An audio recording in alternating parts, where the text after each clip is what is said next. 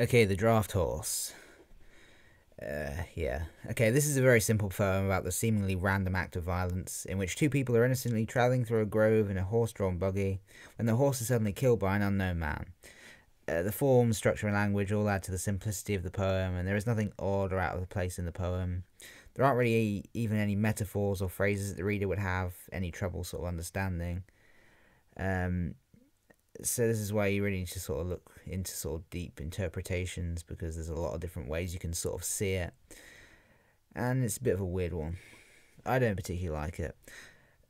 Okay, basically, let's just talk about the structure quickly. The poem consists of 5 stanzas with simple A, B, C, B rhyme scheme.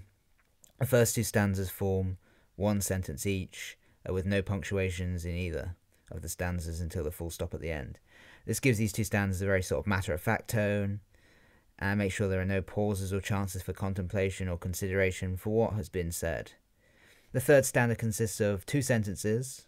This is because the first sentence and stanza in the last of actually is the last of actually telling the story of the event, and the second sentence is the conclusion of the event, with the night drew. Night is obviously what comes after the end of the day, and in this case it's used to signify the end of the events. The last 2 stanzas then simply describe that and why the couple then walk away. Okay, so first kind of interpretation is to see it as a metaphor for old age and encroaching death. So a metaphor for old age and encroaching death. In this case, the lantern that wouldn't burn, quote, lantern that wouldn't burn, could either signify that the body has lost its radiance and energy, or could be the kind of waning of the sharpness and awareness of the mind. The frail buggy is the sort of frail and weak body, and the heavy horse shows the struggling and labouring heart. Maybe. The pitch dark, limitless grove could be death. The pitch dark, limitless, symbolising the black eternity of nothingness of death. In this case, the man could be death itself, the figure of the sort of death, or more likely a servant of death, seeing, as it says, the man itself or someone he had to obey. It's a really, really weird poem. It's really quite creepy. This fits because death, or the messenger of death, by killing the horse, is making the couple have to venture into the limitless grove, or into death itself, dying. That would also explain why the couple accepted fate and were the sort of least disposed to ascribe any more than they had to hate. And they go out into the limitless grove of death without question, not through fear or hate, but because of the inevitability of the situation. That is why they seem to treat such an abnormal situation with such acceptance and almost indifference. It is fate, death, which is quite interesting. This interpretation does bring a lot of other questions about why the 2 people in the story share the same body and heart, and why killing one heart kind of kills them both. But that's it's a good interpretation.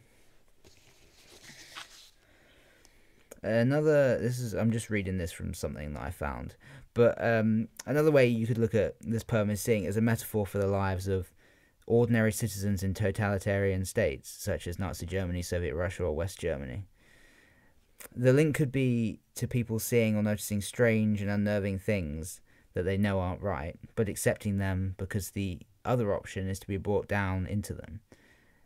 The state encourages people to denounce their neighbours and all that,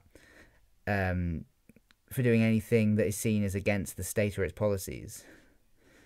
A lot of the time when someone was denounced, and most of the time they were found guilty, a lot of the time they hadn't committed any crime.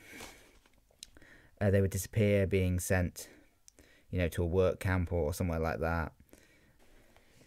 Yeah, so the long, invidious draft could be almost a curtain covering up what has happened from the outside world.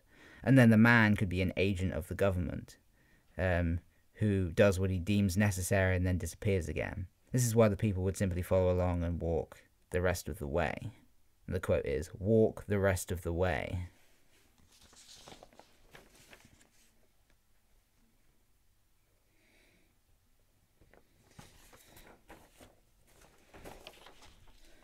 Okay, so let's just get into the analysis of it. Stanza 1. It's all about the people who are travelling. Okay, so what we've got here is lantern wouldn't burn. Lantern wouldn't burn, and pitch dark. So we get this image of darkness, this lack of hope. We get, from darkness, we have connotations of hopelessness. This idea of human evil and maybe sadness. It's almost like a horror story. And then we have this heavier horse. There's alliteration, heavier horse.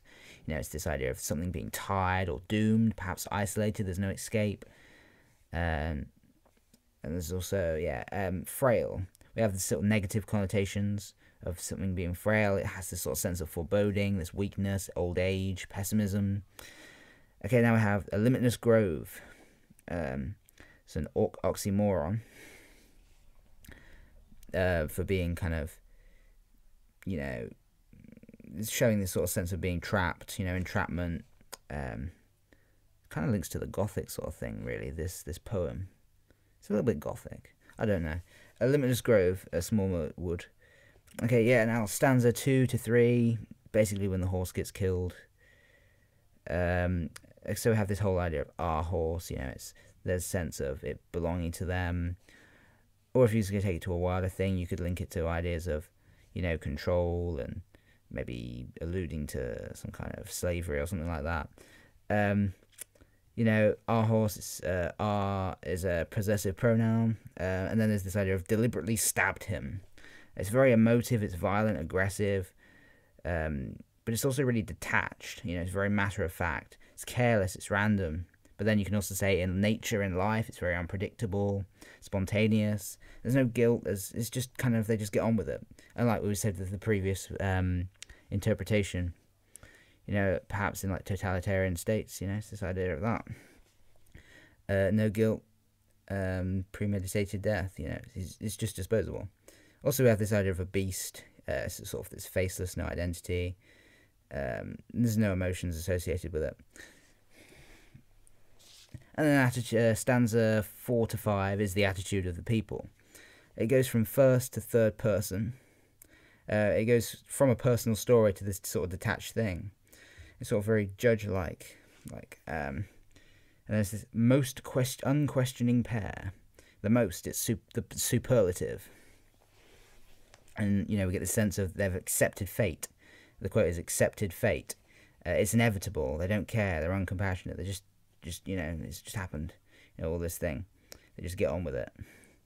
And there's this idea 2-2, the repetition of 2-2 in that quote, which is, where is it? I can't find it. Oh well, if you're revising, you can find it. The repetition of 2-2. This is kind of disorientation, I think I get from that repetition. It's a bit weird. And then there's the quote, wanted us to get down. Maybe this is a comment on humanity, how something wanted them to go down in their power, have less control, get down from the thing. And this really links to this idea of maybe death and also this kind of totalitarian thing, because that's quite an interesting point, and I like it, it's clever. Anyway, that is the draft horse.